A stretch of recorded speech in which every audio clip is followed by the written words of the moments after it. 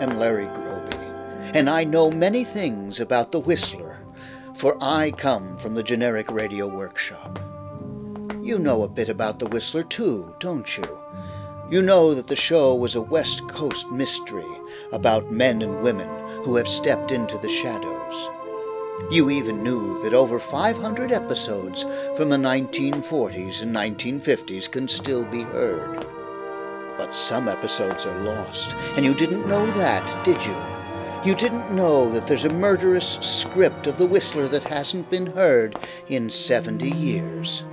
Yes, Project Audion has that script and is going to perform it via transcontinental Zoom transcription. And you're going to have to listen to it now, aren't you? Indeed. Stay tuned for The Man from the Morgue.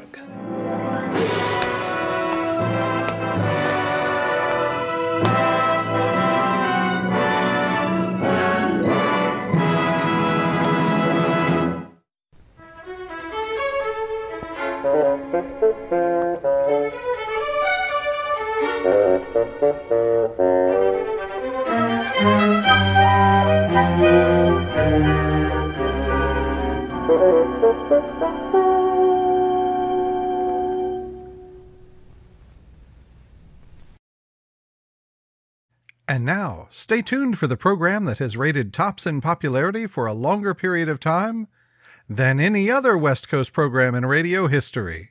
The Signal Oil program, The Whistler.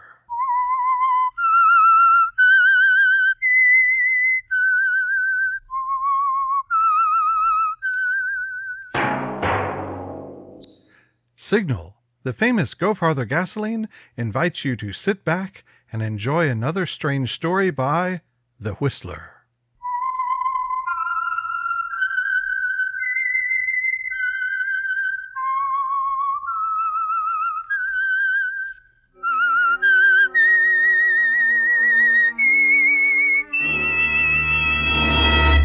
I am the Whistler, and I know many things, for I walk by night. I know many strange tales hidden in the hearts of men and women who have stepped into the shadows. Yes, I know the nameless terrors for which they dare not speak. And now for the Signal Oil Company, The Whistler's strange story, Man from the Morgue.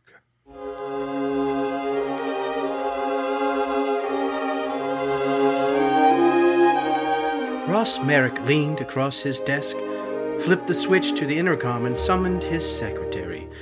He sat back, relaxing for a moment as he waited for her. He was 40-ish, tall, distinguished-looking, ideal in appearance for his position of publisher, editor of the little town of Glenview's only newspaper. He seemed calm and self-assured as his secretary approached his desk. Yes, Mr. Merrick? I want to give you a few changes in today's editorial, Miss Prentice. Yes, sir. She sits down across the desk from you, doesn't she, Ross? The pencil poised, waiting, and you rise thoughtfully, move a few steps to the window in the back of your desk. You glance out casually, react startled to someone that you see on the street below. Herb Carter. What was that, sir? It's impossible. I can't hear you, Mr. Merrick. Mr. Merrick! Mr. Merrick, what is it? Where are you going? Mr. Merrick?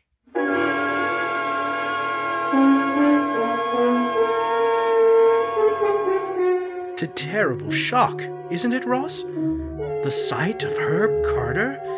And you hurry through the office, bumping people, rushing down the stairs and out into the street. And then... Gone. He's gone.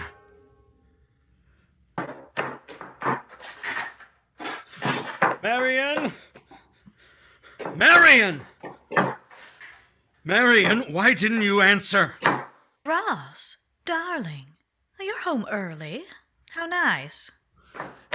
It isn't nice. It isn't nice at all, Marion. He's back. He's found us. Herb Carter. What? Oh, but that's not possible, dear. Herb Carter is dead. Marion, I'm trying to tell you, I saw him not 20 minutes ago. I saw Herb Carter. He was in front of my office, leaning against a lamppost. I got a very clear look at him. Ross, you're upset. You've been working too hard lately.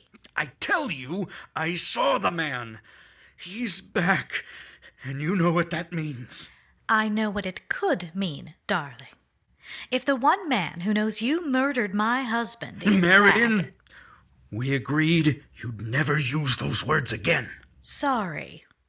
Really, Ross, you'd better have a drink. You're terribly on edge. And you're not, I suppose. 2 ice cubes, dear, or 1?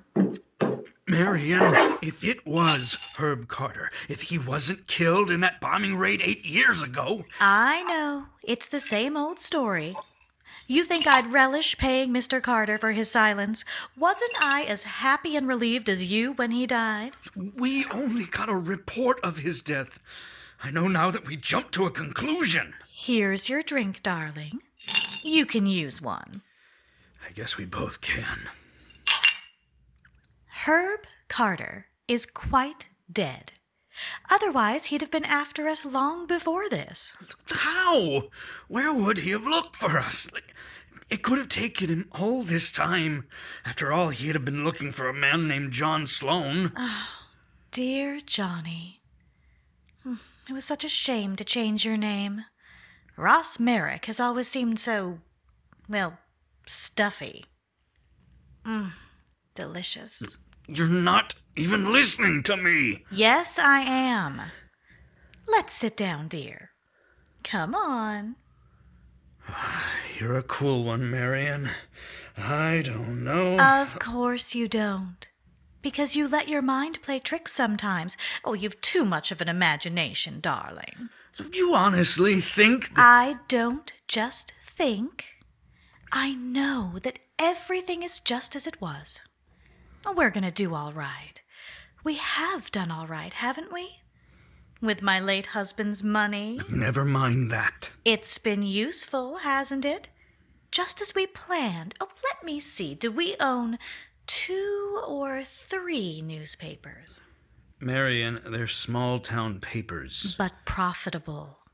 When we enjoy this warm small-town life. Or are you getting tired of it, darling? And of me? Marion. Kiss me. Darling, Better? Yes. I don't know. Maybe I have been letting my mind run wild. I don't know. I just thought today that... You're probably right. Anyways, I'm going to forget it. There's nothing to forget. Oh, we'd have heard from him long before this. The past is dead too, darling. Oh, and there's a good life, a very good life ahead of us.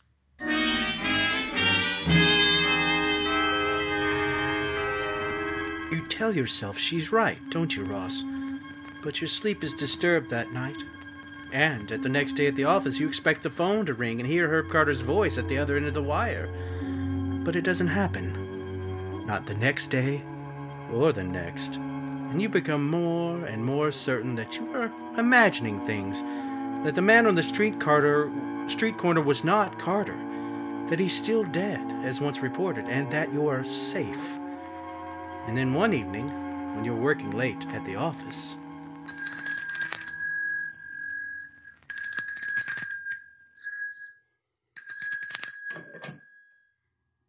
Hello? Mr. Merrick? Yes? Who is this? An old friend, Mr. Merrick. Oh? But I don't... You don't recognize my voice? No? Well, perhaps if I called you Johnny Sloan. Carter? Carter? Yes. I'd like to see you, Johnny. Of course. I can't make it tonight. Awfully busy. However, if... I'd like to see you, Johnny. I'd like to see you tonight. But... Where shall we make it, Johnny? All right. My house, 811 Elm Street. 811 Elm. Very good. Meet you there in half an hour. Half an hour. Yes. It'll be good to see you again after all this time. My, 8 years. It's like, almost like coming back from the dead, isn't it, Johnny?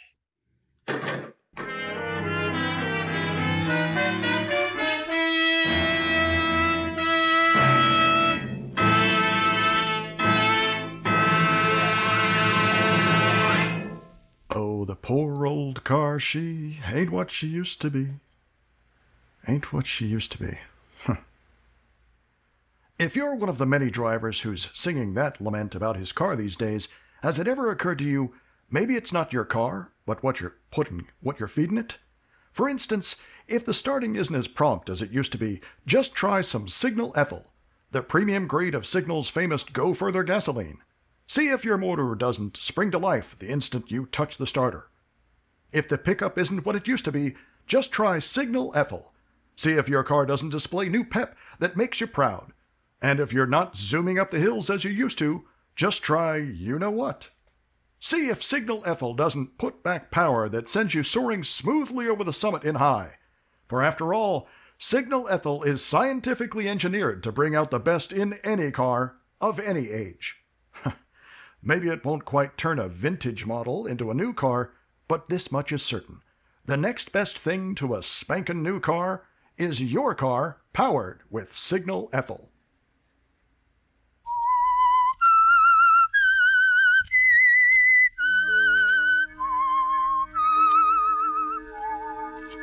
Well, Ross, you were right, weren't you?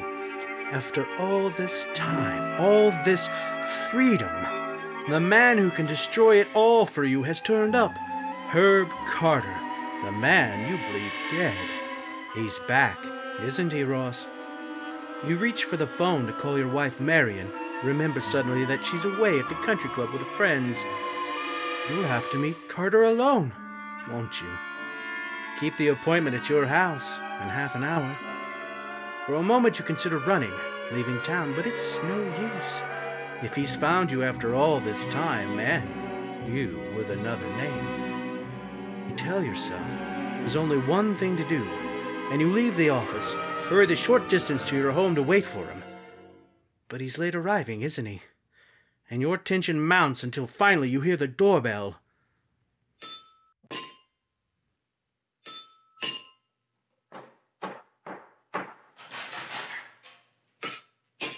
Carter, don't lean on the bell. You want to wake the neighbors? Wake the neighbors with the doorbell. That's a good one, Johnny. And please stop calling me Johnny. Come on in. I don't know, maybe we shouldn't have met here. What's the matter, Johnny? A little upset? I said come in. Sure. In here. We'll talk in the den. Anywhere you say, pal. Just so we get right to the point. Which is? Dough, Johnny. Why do you think I've been celebrating? Mind telling me how you found me? Not at all. Happy to. Shows I'm still a good newspaper man. Regular hawk. You see, when I got back to the States and found that my old buddy, Johnny Sloan, had dropped out of sight, well, I had to do some thinking.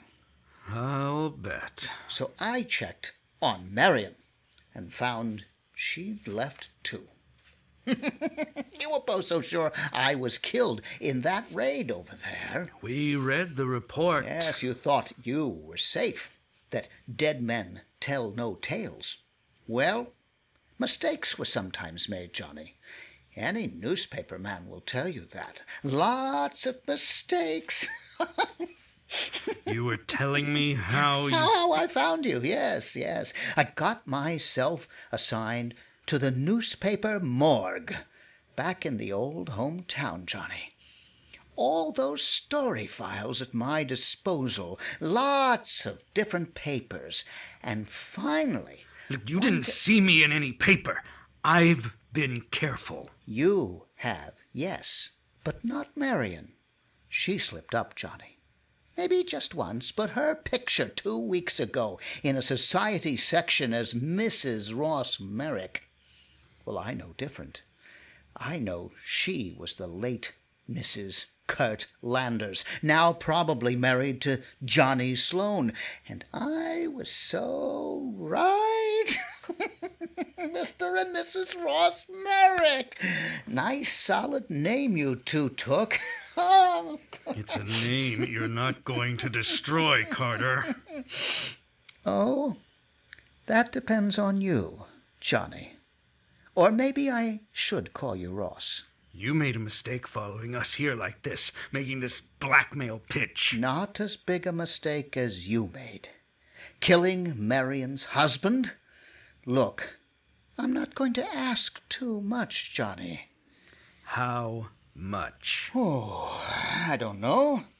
I had in mind becoming a business associate. Help you run the newspapers. Becoming an associate? Don't make me laugh. Easy, Johnny. The tail's wagging the dog now. Murderers are in no position to dictate... You shouldn't have called me that, Carter. Oh!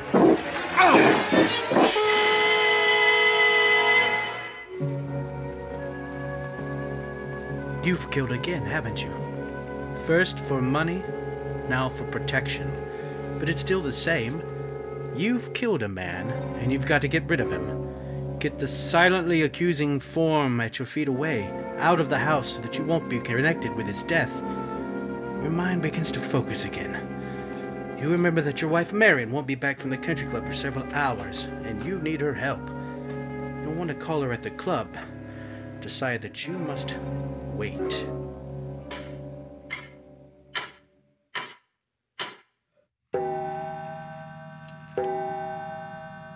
Finally, at 2 o'clock, you can stand the suspense no longer.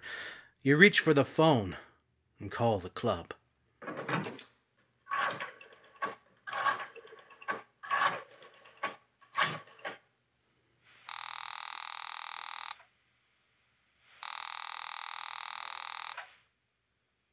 Glenview Country Club. Is Mrs. Ross Merrick there? Mrs. Merrick? One moment. Mrs. Merrick left about an hour ago, sir. An hour. All right. Did you notice who she was with? One moment. Mrs. Merrick left with the Wilson party, sir. The Wilsons. Thanks.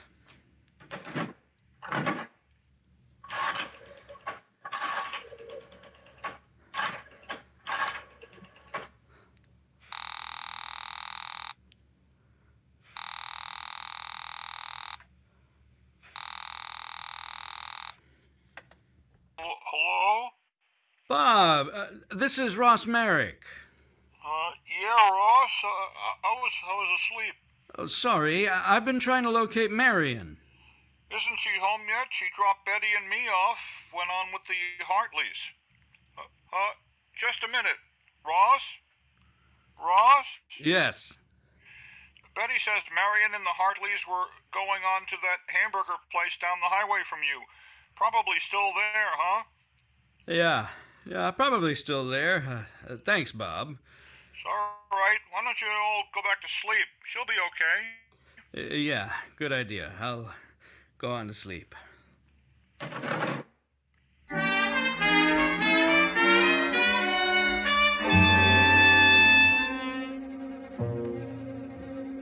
The panic within you builds with each passing minute, doesn't it, Ross?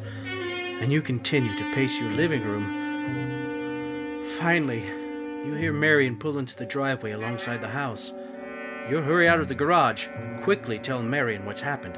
She's very calm, as always. All right. Is he still in the house? Of course. How did you expect me to get him? We'll get him away. Out into the country somewhere. We've got to hurry. It'll be daylight soon. Oh, I'll back the car up to the side entrance, and then No, we can't bring him out this way. The light from next door. What? Yes. Mrs. Kramer. She's kept those floodlights on ever since that burglary a week ago. Look, Marion, you back out, drive around the block, and come up the alley in the back of the Benson's place. I'll meet you there with Carter's body in 5 minutes. Right. Be careful. Inside the house, you pick up Carter's body, slip out your front door, move cautiously in the darkness along the hedge towards the Benson's house on the other side. You can reach the alley that way, can't you, Ross? Well, and then...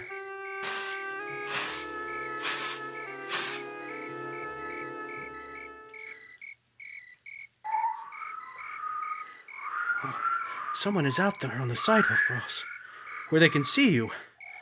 You peer through an opening in the hedge, and in the light of the street lamp, you see a youngster sitting on the curb. It's Jimmy Weller, one of your newsboys. He's folding his newspapers for the morning delivery, and you know you've got to wait till he moves away. You stand there in the darkness, and as the minutes go by, your arms begin to ache under the weight of Carter's body. And then finally... The newsboy is gone now, Ross, and you can continue along the hedge, thankful for the pitch darkness.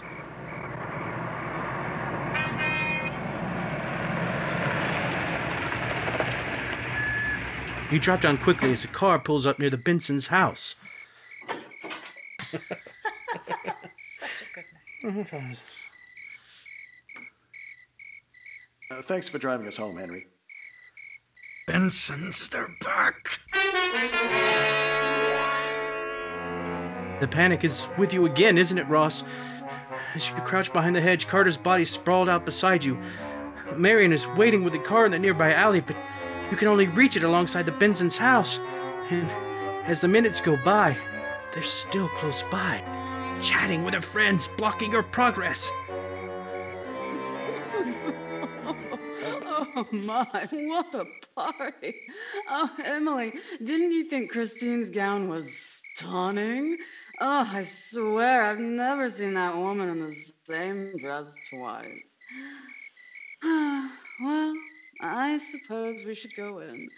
Oh, my goodness, I didn't realize it was so late. Come on, Dolly, you and Emily can phone one another. All right, night, folks.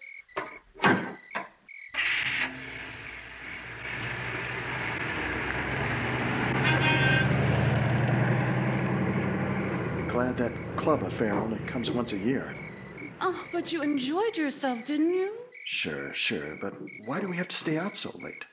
Oh, don't be grumpy now. Oh, dear. Now what?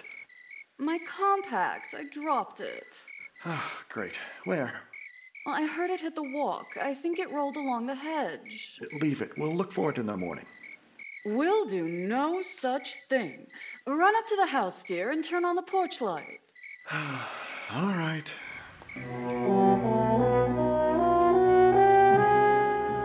The moment that porch light is turned on, you'll be seen, won't you, Ross? And suddenly you make a decision, the only one you can make. You put Carter's body down, leave it there, and hurry back to your house.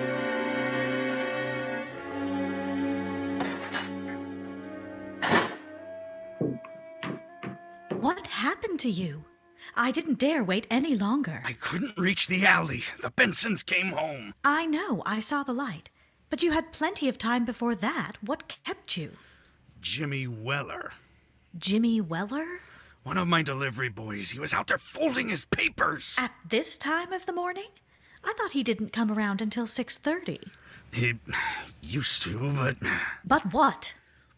Well, last week I moved the schedule up an hour. I thought our subscribers would appreciate a little... Well, that was certainly a smart move. Okay, so it's all my fault, but how was I supposed to... Wait a minute. What did you do with Carter? He's out there on the Benson lawn. What? I had to leave him there.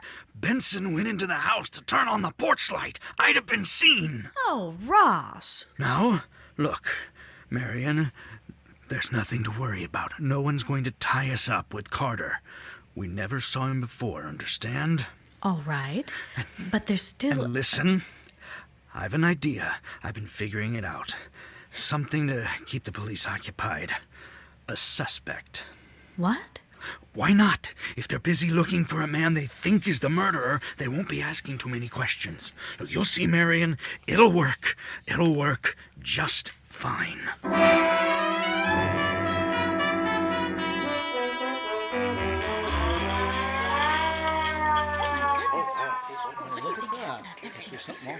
All right, folks, let the boys through. Let them through. And please, if you'll all go back to your homes. Oh, morning, Mr. Merrick. Morning, Sheriff. I suppose you'll be wanting the facts for your paper. Yes, but I think I can be of some help to you, Sheriff. Oh, that's so. I think I may have seen the murderer. What? Last night, or should I say early this morning, I was in my study reading. As you can see, the windows overlook the lawn here. And go on. Well, I heard voices, men's voices. Seemed to be some sort of a heated discussion. I looked out the window, saw two men standing. Well, let me see.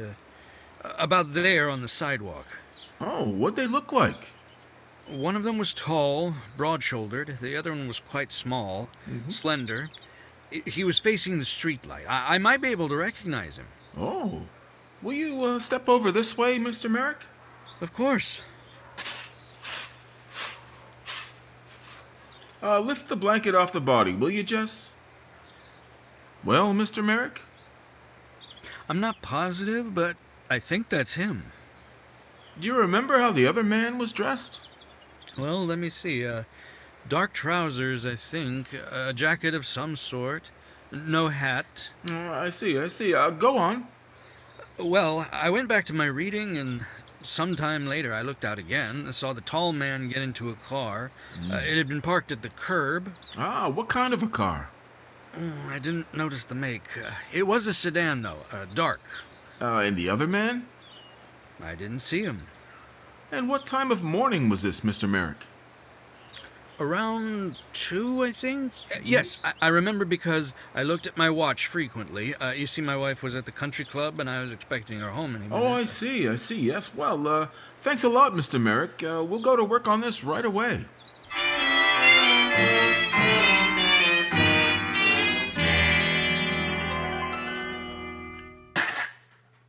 Darling, Sheriff Wade is here.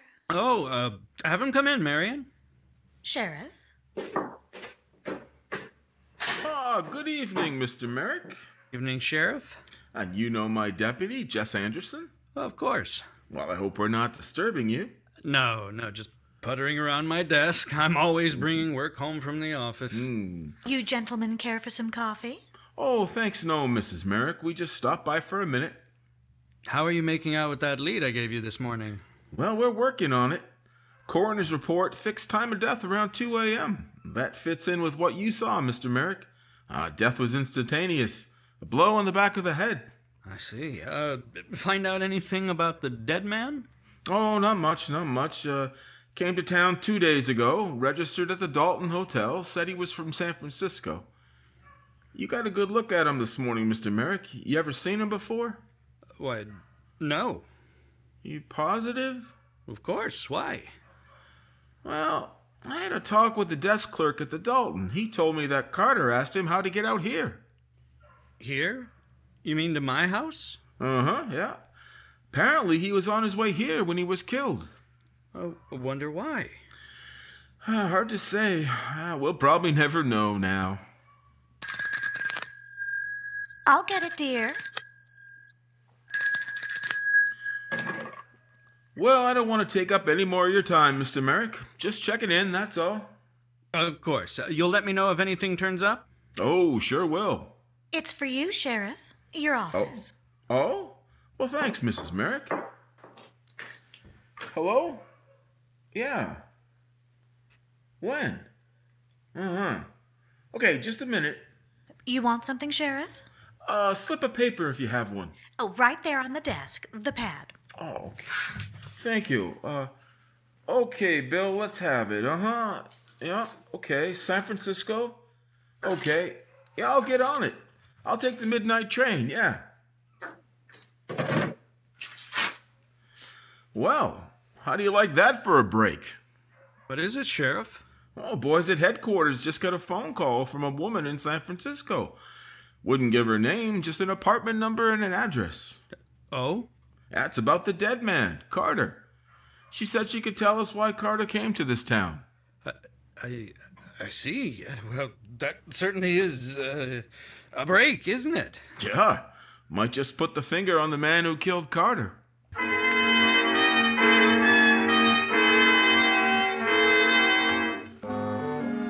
Your knees almost fold under you, don't they, Ross? And you lean back, grip the edge of your desk until the knuckles show white. You watch as the sheriff hands the slip of paper to his deputy. Watch the deputy copy the address down in a little black notebook. Then he crumbles the slip of paper, throws it into your wastebasket.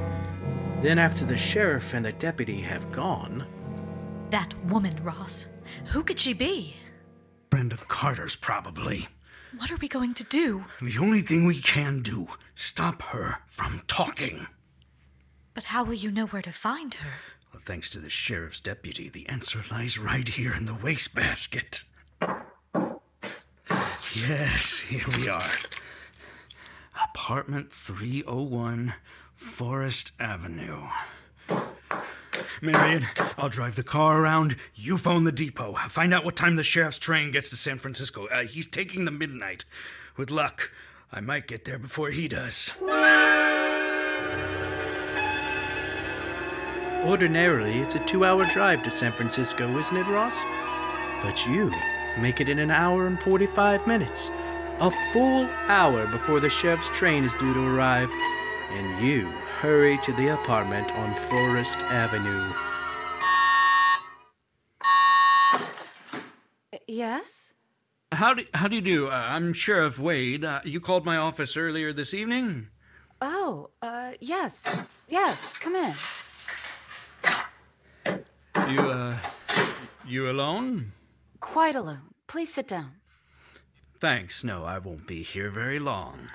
Suit yourself, but...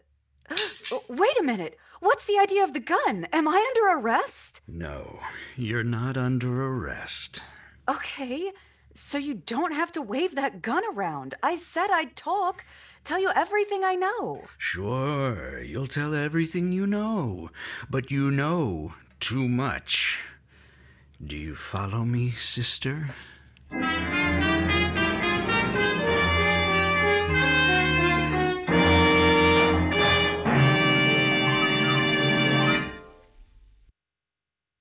According to drivers, automobile accidents skyrocket during rainy weather. So, if a worn windshield wiper is blurring your vision, or if your tires are dangerously smooth and skiddy, don't put off doing something about it. Better head for your nearest signal station now.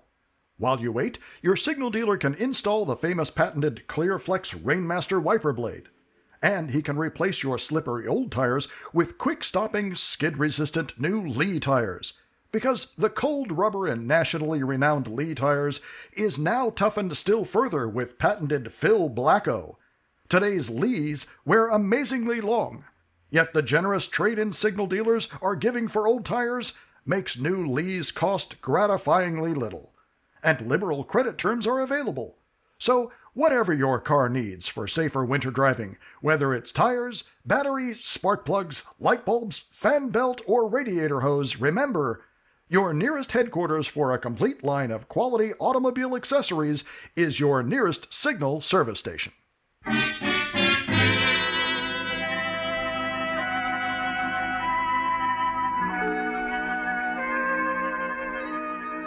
It'll all be over soon, won't it, Ross?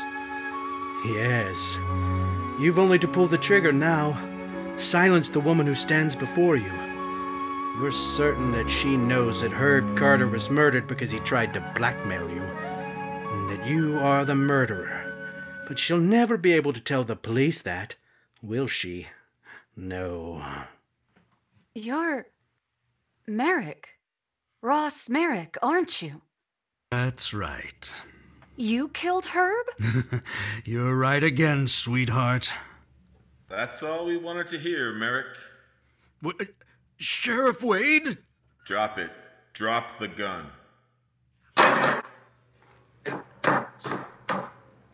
Surprised to see me?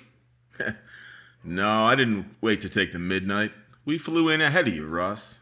Oh, it was all a trap? Uh-huh. Well, this young lady happens to be a policewoman, Merrick. That phone call to your house? The slip of paper in the wastebasket? Yeah, a trap. We set it up and you walked right into it. But I don't understand. How could you have guessed? Well, I figured you lied about what happened outside your window last night. What made you think that? Your own newspaper tripped you up, Merrick. My newspaper? Well, Carter was killed at 2 o'clock, all right, but I knew it didn't happen out there on the Bensons' front lawn. He was killed somewhere else, and the body was dumped there behind the hedge several hours later, sometime after 5:30. How could you know that? Well, when we arrived at the scene, we found the morning edition of your newspaper neatly folded under Carter's body. That meant the body had been placed there after the newsboy delivered the paper. Had the body been there since 2 o'clock, as you tried to make us believe, the newspaper, when thrown by the delivery boy, would have landed on top of the body. Right, Mr. Merrick?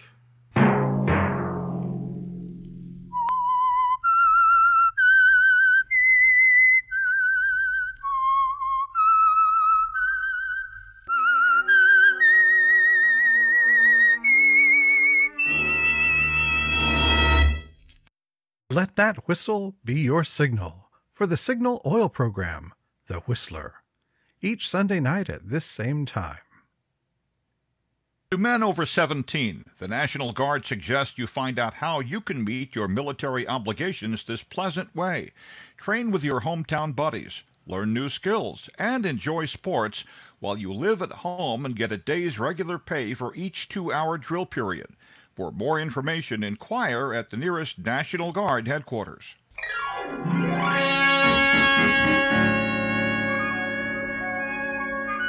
Featured in tonight's story were Bill Foreman as the Whistler, Joseph Kearns, Alice Reinhardt, Elizabeth Root, Jay Novello, and Bill Bouchy. The Whistler was produced and directed by George W. Allen, with story by Steve Hampton, music by Wilbur Hatch, and was transmitted overseas by the Armed Forces Radio Service. The Whistler is entirely fictional, and all characters portrayed on The Whistler are also fictional. Any similarity of names or resemblances to persons living or dead is purely coincidental. Remember to tune in at this same time next Sunday when the Signal Oil Company will bring you another strange story by The Whistler.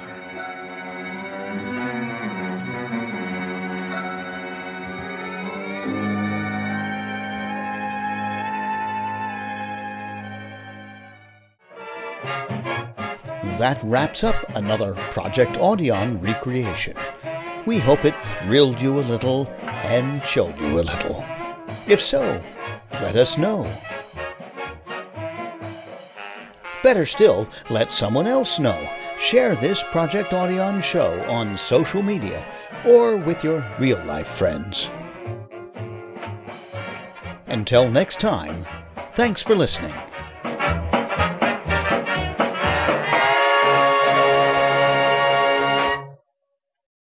It's a beautiful one. I want to hear the Whistler. I want to hear everybody do the Whistler chorus real quick. Ready?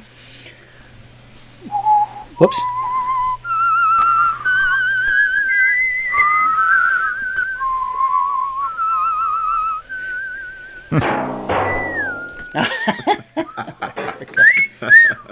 I hope my whistle was good enough for you guys.